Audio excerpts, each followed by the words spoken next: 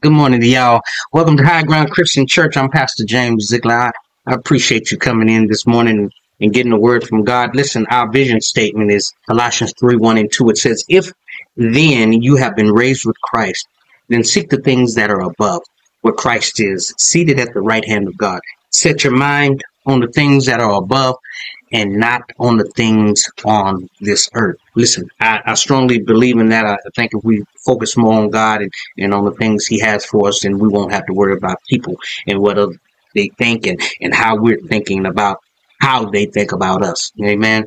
So listen, let me pray for you real quick, and then I'm going to go straight into the sermon. I'm not going to hold you long today.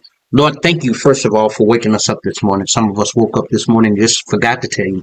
It wasn't that you wasn't on our mind. We thank you for what you've done, but we want to tell you corporately that we love you and we appreciate you and we glorify you for every single thing that you've done for us in our life, the good and the bad, God. It always made us strong and made us better, and we appreciate it, God.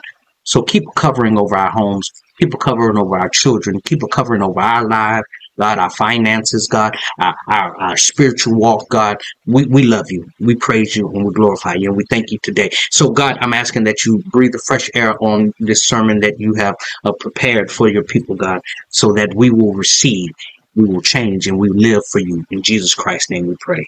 Amen. Mm-hmm.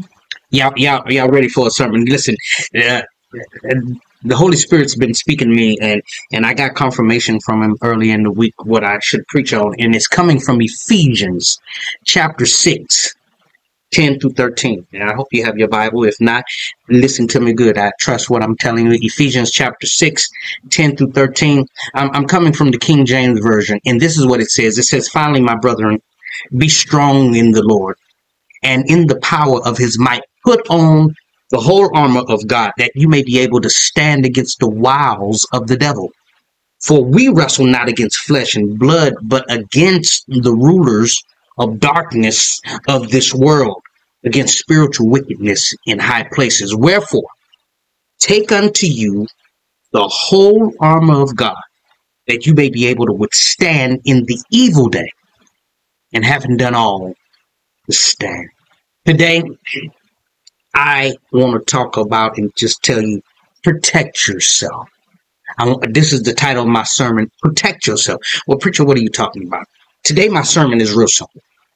It's the same thing I learned when I was little and other people wanted to fight me or go against me. But my mama and my daddy, my brother, my cousins, my sister, and everybody else in my family that know how to fight, they would just tell you this, protect yourself. Yeah, you may be quick and you may be able to throw a punch, but if you don't know how to weave and bob, then most likely you're going to get hit. Now, this just simply means that whenever someone was going to come at you to fight you, you should have your guards up. This is what we're talking about. I'm telling you to protect yourself. This way, if they throw a punch, you would already be ready to block it because you got your guards up. And yes, you may get hit every now and then, but for the most part, I always like to say this. If you stay ready, you don't have to get ready. You can't try to get ready putting your hands up like that. And I've seen boxers do it. You know, Muhammad Ali was good at it. But Floyd Mayweather is good at bobbing and weaving and sticking and hitting. Listen, that's great. And although my sermon is called Protect Yourself, and I believe in this term that I just told you about protecting yourself, I'm not referring to that today. That's not what I'm talking about. Well, here it is. In the spiritual aspect of your life, where Satan is coming at you with every punch and kick and fiery dart he can find to hurt you, he's not trying to show you any leniency, any mercy. He wants to expose all of your weaknesses. But will you have your guards up when he comes? Will you be able to protect yourself when he comes? Now listen, I'm urging you today to put on the whole armor of God, so you will always be ready when the enemy comes. And just for the record, I want to let you know this. He's coming. I don't want you to think that you're no special than anybody else. He comes in my life. He comes in your life. He comes in everybody's life. And it's all about if we have our guards up, if we're ready and prepared for what he's coming, especially for those who are trying to live right. He does not see the significance of living and serving for God. And so nowadays, people are growing up and not even teaching it to their kids. The kids don't know anything about God. They don't know anything about Jesus because we're not teaching them to have the whole armor of God. So things come at them and they don't know who to call on. So he does not care about how you are trying to do better in your life. He wants you to be angry.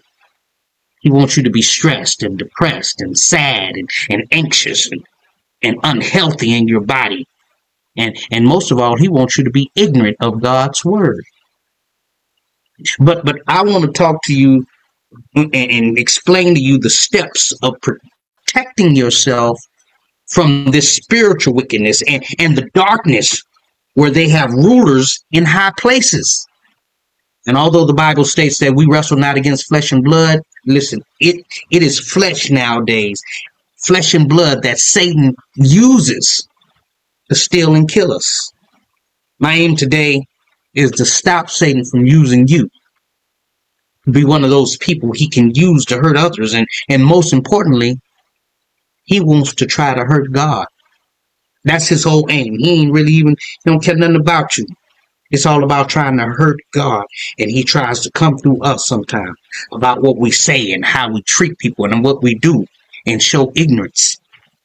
But I'm telling you today, I'm about to teach you how to protect yourself. When you put on the whole armor of God, we are able to fight off Satan's demons. He got angels, he got imps. And now in this day and time, there are a lot of humans like you and I, flesh and blood, who desire to be used by him.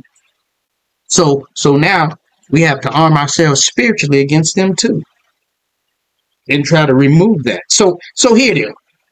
I have a few things. I want you to write them down, their number. And number one, I want to teach you about your loins girt about with truth. And they call this the belt of truth. This is the first thing in putting on the whole armor of God is the belt of truth. In Ephesians chapter 6 and 14, it says, "Stand therefore, having your loins girt about with truth."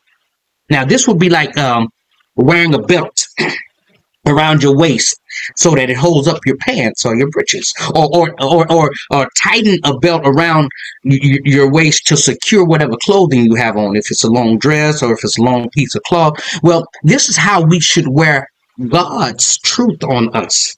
We should have it tight and all around us, and it holds us up. This means that we are going to have to read his word more often, so people won't be able to just tell us anything about the Bible and we believe them because we don't study enough to know what the truth is. I urge you to get a friend or someone who loves the Lord like you do to help study the word of God. If you don't go to Bible study, if you don't want to be around a lot of people because you don't really understand. And when you and your friend are confused and you don't have what you need about something, you go ask a man or a woman of God who preaches the word of God to help you interpret what is being said in the word. We must know God's truth in order. Listen, as a matter of fact, Isaiah 59 and 15. Look at this one. In the NIV, it says, "Truth is nowhere to be found, and whoever shuns evil." If you shun evil, you become prey. The Lord looked and was displeased that there was no justice. Wasn't nobody there stand up for people like us who shun evil and looking for the truth. So I'm just telling you, put on the belt of truth. That's number one. You can write that down. Number two, the Bible talks about breastplate of righteousness. The breastplate of righteousness. That's Ephesians 6 and 14. It says, "And having on the breastplate of righteousness." This would be like having on an armored suit or a bulletproof vest, because you want to protect all the organs inside your body if someone tried to do harm to you in your chest area. This will protect your heart. It'll protect your lungs, your liver, your kidneys, your stomach, and all the important organs inside that helps your body run. Well, When you relate this to the spirit, then we have to protect our lives by being righteous. The breastplate of righteousness. Living a righteous life means to engage in the scripture and live by the word of God. This requires that you spend time with God for yourself.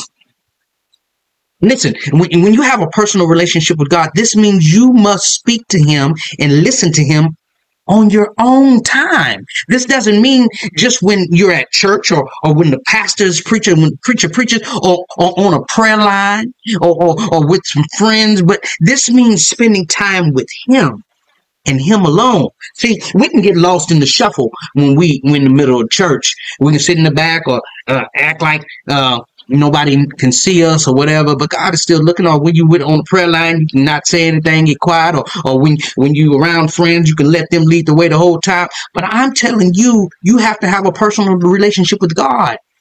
You got to speak to him and listen to him on your own time. This doesn't mean just at church. Just don't mean just with your friends in that church. This means spending time with him alone. Nobody will stand with you when you stand before the judgment seat, except for Jesus. He's going to speak on your behalf, but it's going to be you by yourself. And your life has to show some righteousness somewhere throughout your life. Somewhere along the way, you protected your spirit inside of you with the breastplate of righteousness. Your spirit has to be protected when you walk in righteousness. So please, start now. Put it on the breastplate of righteousness so you will be protected throughout your life. So that's number one. Number one, the belt of truth. Number two, the breastplate of righteousness. And let me tell you, I was reading Isaiah chapter 59. This is also NIV 16 through 17. It says, and he saw that there was no man and wondered that there was no intercessor. Therefore, his arm, whose arm? God's arm, brought salvation unto him, and his righteousness, it sustained him. It sustained us. For he put on righteousness as a breastplate. Listen, I'm telling you, this came in Isaiah 59:15. Truth is nowhere to be found, and whoever shuns evil becomes prey. The Lord looked and was displeased that there was no justice, and he saw that there was no man, and wondered that there was no intercessor. Therefore his arm brought salvation unto him, and his righteousness, it sustained him. For he put on righteousness as a breastplate. And I'm asking you to do the same. Put on the breastplate of righteousness. Amen. The belt of truth, the breastplate of righteousness. Number three, this is feet fitted for the readiness that comes from the gospel of peace. That's Ephesians chapter 6:15 NIV. Feet that are fitted with the readiness that comes from the gospel of peace. Now, how do I explain this? This would be like putting on shoes to go outside, so you don't step on any glass or some rocks and cut your feet, or you don't step in any gum or any dog poop. Shoes protect our feet from harsh environments that we walk on every day. Don't want to walk outside on the hot ground with no shoes on. Or we don't even want to go out in the snow or in the rain without no shoes on. Some kids like to go play in the rain, but they find out quickly that it'll get them sick. Listen, so we put on shoes to protect our feet. So the same thing applies in the spiritual sense. We must protect ourselves and be ready for the gospel of peace. We have to be careful about where we walk. And wherever the gospel leads us, we must be prepared to go in peace. We first must know that the gospel, what it says, and not only know what it says, but we have to believe it for ourselves before we try to go preach it to somebody else.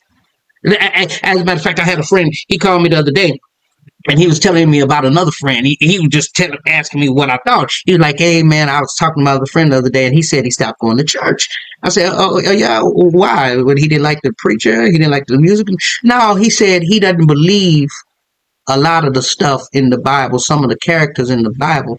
He just didn't believe in. He black, and he think that, white people changed up the Bible to fit them.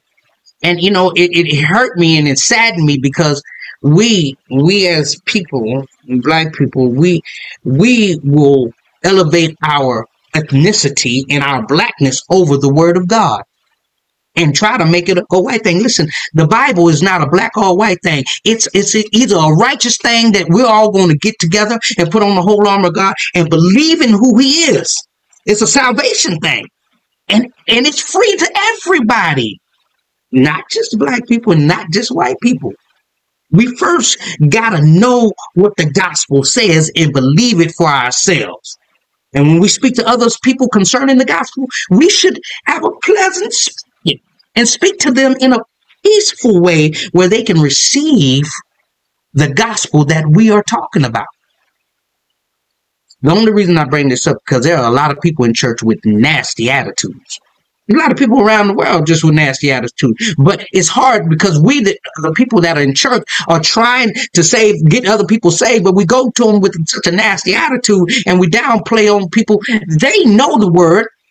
These people with the nasty attitudes, the word of God. And they believe the word of God, but they can't spread the word of God because they don't have a peaceful disposition about themselves for other people to receive. Even if people are coming to you in a harsh way and looking for an argument, we still must maintain our peace. I had to learn that. I can't get frustrated and flustered every time other people get upset and get mad. I have to maintain my peace. We have to realize that the gospel will not be accepted everywhere. It won't be accepted everywhere we go. But we have to maintain who Jesus is to us and remember what his word says. Let me tell you what his word says. You remember in Matthew chapter 10, 12 through 14, this is the NIV. It says, as you enter the home, give it your greeting. If the home is deserving, let your peace rest on it. If it is not, let your peace return to you. If anyone will not welcome you or listen to your words, leave that home or town and shake the dust off your feet. Listen, I'm telling you to protect your feet with the peace that God gives you. You don't have to leave your peace with people that don't care to have peace with you. So take your peace and walk away. You don't need to have no dusty argument and get into no fight with them and your feet be all dusty that came from other people. Shake the dust off and get back into the word of God. I'm telling you to protect yourself. Listen, I have to learn this. This is the other thing I've learned is that things are going to change in life. Things will not always be the same. And I learned not to get all flustered and upset because things change and people come and go. Listen, you bid them peace. You bid them farewell. And if that's the case, shake the dust off your feet and keep moving. You have to protect yourself. You first have to put on the belt of truth. And the second thing, you got to put on the breastplate of righteousness. And then you have to have your feet fitted for the readiness of the gospel of peace. And the only way you can do that is if you're in the right mindset and you have peace and you have love and you have joy so that people can receive it from you. But you got to know the word of God. I'm going to stay on that. You have to know the word of God. You can't speak the word of God if you don't know it and don't actually believe it. All right. Let me move on. Number four. Take up the shield of faith. That's in Ephesians chapter 6 and 16. I'm coming out from the NIV version. It says, in addition to all of this, take up the shield of faith with which you can extinguish all the flaming arrows of the evil one.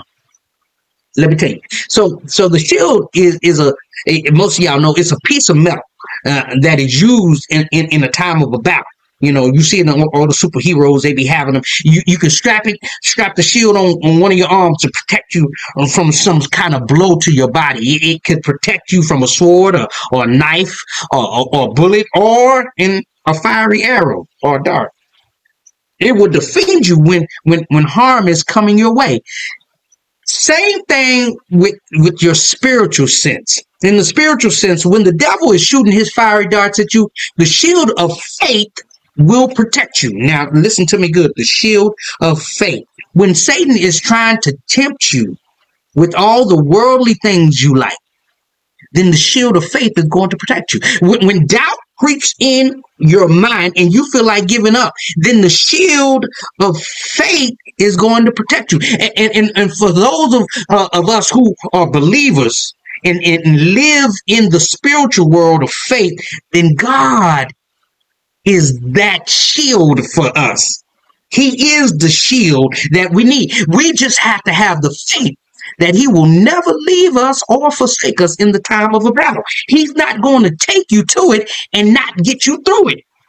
He is the shield, but we must have the faith. Just like in the 23rd number of Psalms, the verse 4, it says, yea, though I walk through the valley of the shadow of death, I will fear no evil. Why is that? For thou art with me. Thy rod and thy staff, they comfort me. So why would we lose faith when we have so much protection all around us? The shield is not going to let anything penetrate through our shield to get to our bodies. If we keep the shield of faith strapped to our bodies, we will always make it through. We got to realize that rod that the Lord has is going to beat off every single thing that tries to come at you. I don't care how the wolf tries to come in sheep clothing. I don't care how the fiery darts come. He can block all that.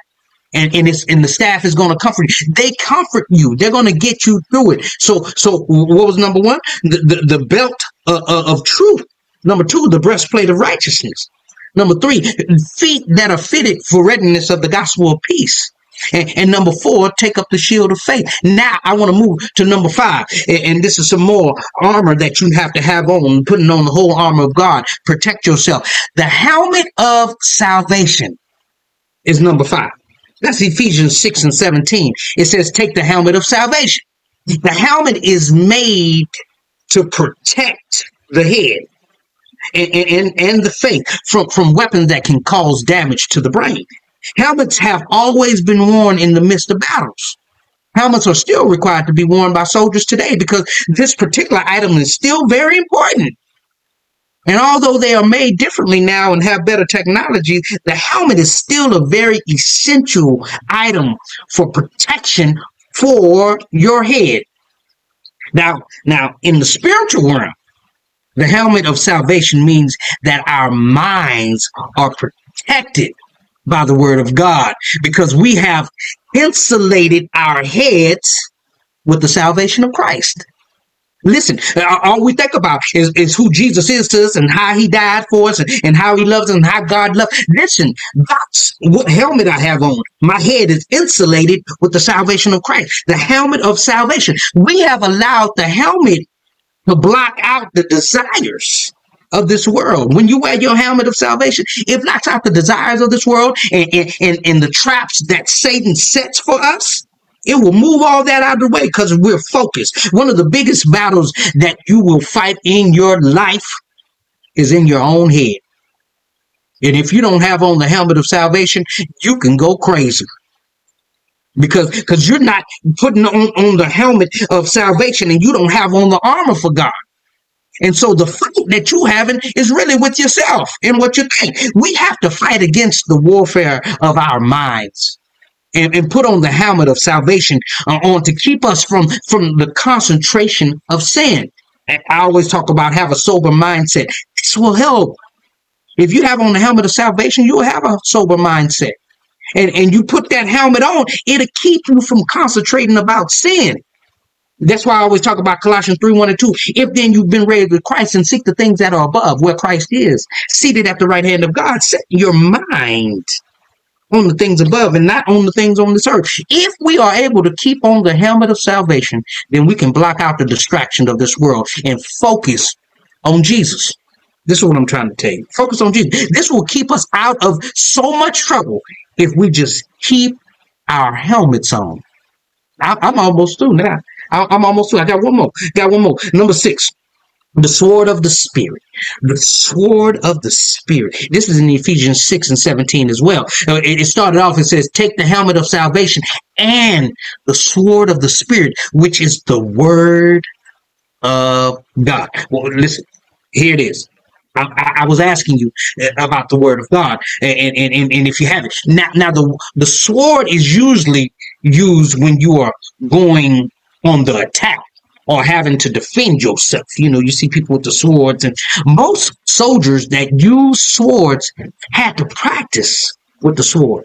In every movie, you see them practicing first on dummies and stuff to see how it works. And they have to practice and practice with the sword because the swords could be too big or they could be too heavy.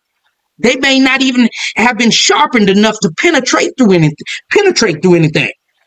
So you had to make sure that it was up to par to be used in battle. I'm gonna take my sword, practice with it, and I'm gonna shine it up. I'm gonna sharpen it up. Make sure that when I go in battle, it will do some justice for me. You didn't want to go into battle with a dull, heavy sword that you can't handle or fight with. No. Your sword has to be something you're able to carry, something you're able to use, and it must be sharp. Because only iron can sharpen iron. You can't try to sharpen your sword on a tree branch. No, that's not going to do anything. So in this spiritual battle, your sword is the word of God.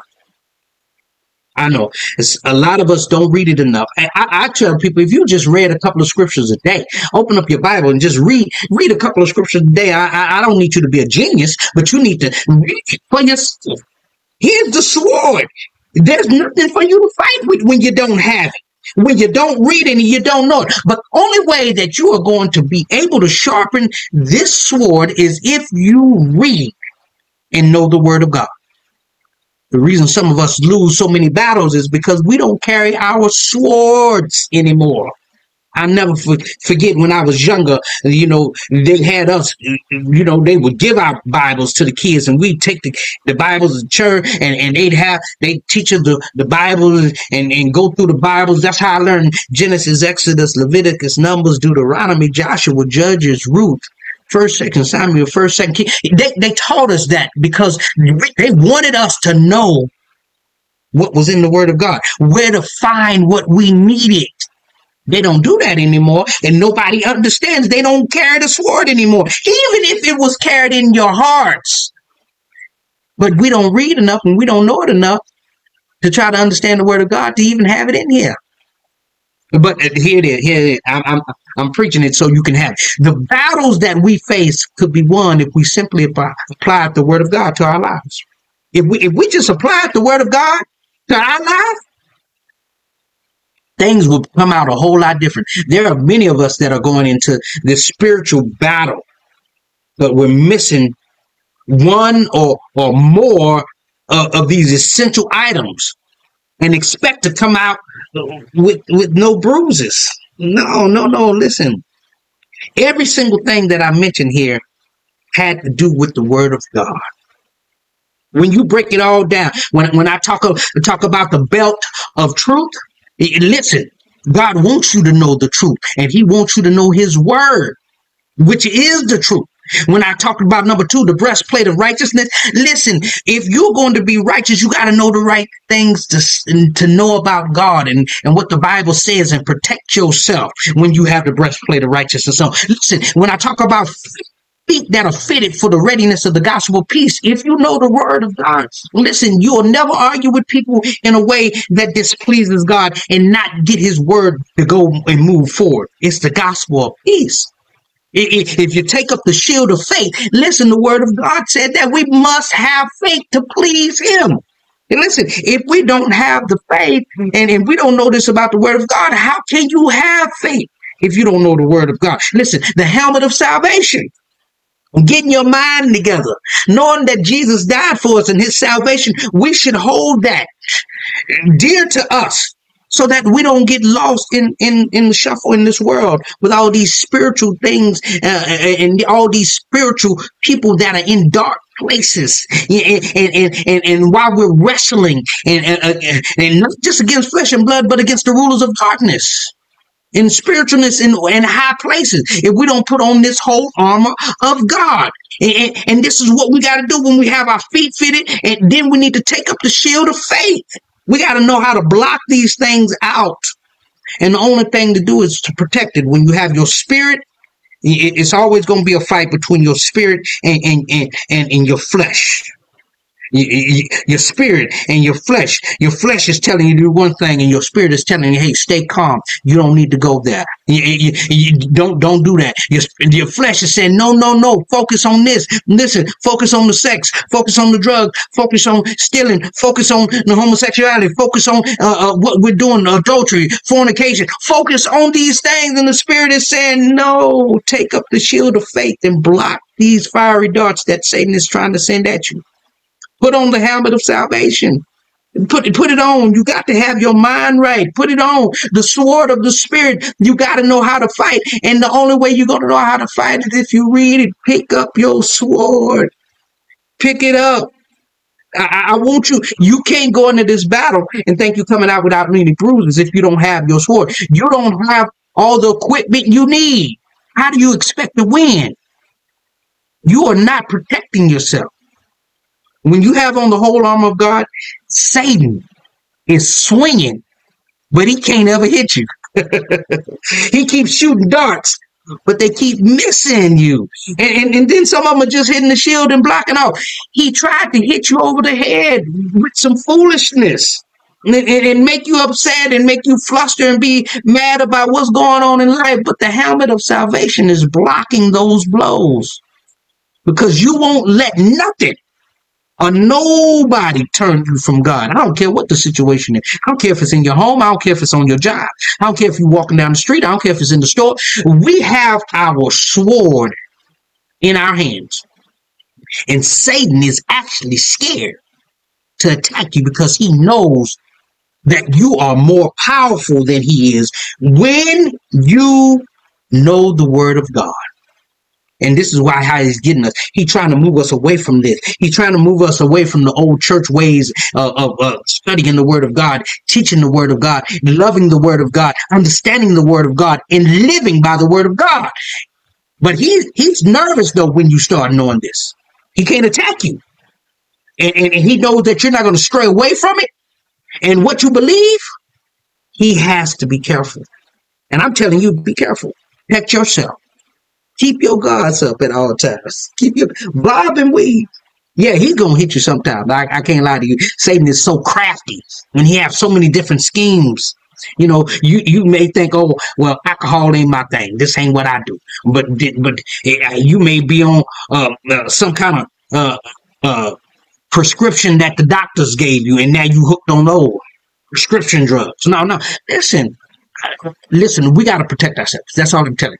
Whatever it may be. Whatever, it may not be your vice today. You know, this may not be your thing, but you got this other thing. Listen, we got to fight against it all. I'm asking you to be prepared at all times for the battle and put on the whole armor of God and protect yourself. The Bible says the battle is not yours, it's the Lord's. But if you're going to be on the battlefield, you get better put on the whole armor of God and protect yourself. Just know what you have. Watch out for these people. Watch out for Satan. He's after us in this day and time. And we got to protect ourselves. You got to put on the whole armor of God. And this is why Ephesians 6:10-13 says, finally, my brothers, be strong in the Lord and in the power of his might. Put on the whole armor of God that you may be able to stand against the wiles of the devil. The devil is a wild boy. He's crazy. The wiles of the devil will get you in a hellish situation. Because we wrestle not against flesh and blood, but against the rulers of darkness of this world, against spiritual wickedness in high places. And these people in high places are starting to put in laws and they're passing laws that allow sin to be free. Wherefore take unto you the whole armor of God that you may be able to withstand in the evil day, and having done all, to stand. Listen, the reason we preach these sermons is Romans chapter 10, verse 9. It says that if thou shalt confess with thy mouth the Lord Jesus and believe in thy heart that God has raised him from the dead, guess what? Thou shalt be saved. Now, when you get saved, there's more work to do. I'm just telling you, because he's going to come at you. He may come at me tomorrow just for telling you what I'm telling you, the sword, but you got to have it. You got to have it in your heart. You got to have it in your mind. You got to have it in your mouth. You got to live it. You got to have it in here and love God enough. Listen, if you want to be a blessing to the church, you can give to our cash app. It's money sign Higher Ground CC. Be a blessing. And listen, even if you don't put it in our church, I'm telling you, pay your tithe, be a blessing to some church. Because God's going to bless you. The Bible says He'll open up the window and pour you out a blessing that you won't have room to receive. And this is all because I know the Word of God. And when you know the Word of God and you believe what the Word of God says, then you don't have a problem doing some of the things that is asking. This is not something that's personally from me. I just know it because I do it. And He continues to bless me. So I love you. I appreciate you taking the time. And hopefully my music came through. If it didn't, you make sure you chat me and let me know. Let's pray real quick. Lord, thank you for your word today. Thank you for your love. Thank you for your patience and your guidance, God. Thank you for teaching us about putting on the whole armor of God. Just like you taught it to me, God. Thank you for helping me to teach it to somebody else, God, that we need to stay protected from the wiles of the devil and these darknesses and these people in high places, these rulers, God. But help us to put on the whole armor of God and fight against these things. We love you. We praise you. We glorify you. We thank you for your son, Jesus. Thank you for standing on our behalf. Thank you for dying for us. Thank you for loving us. Holy Spirit, thank you for being a comforter for us and leading us in the right direction. Help us through these hard times, God. Thank you for all that you've done. We love you and we praise you and we glorify you in Jesus Christ's name. Amen. Listen, y'all have a great day and enjoy the rest of your weekend. And I'm going to be back on Tuesday preaching a little bit more about this and having a little bit Bible study. I love you. God bless you. And I'll talk to you later.